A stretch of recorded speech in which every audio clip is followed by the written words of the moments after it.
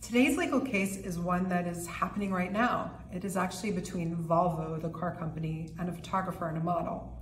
Essentially, this photographer took a whole bunch of pictures of some Volvos, posted them on his Instagram, and when Volvo reached out and wanted to use them, he gave them a licensing fee that Volvo didn't want to pay. Volvo took them and used them instead, and the photographer sued. And the argument that Volvo is making is that because he posted them on Instagram, because of Instagram's terms of service, they automatically had a right and were able to use those photos the way that they wanted to, so there was no infringement. I don't know how it's going to come out. We have to watch and see, but it is a really interesting and novel case, particularly for the many people that use Instagram to showcase their photography.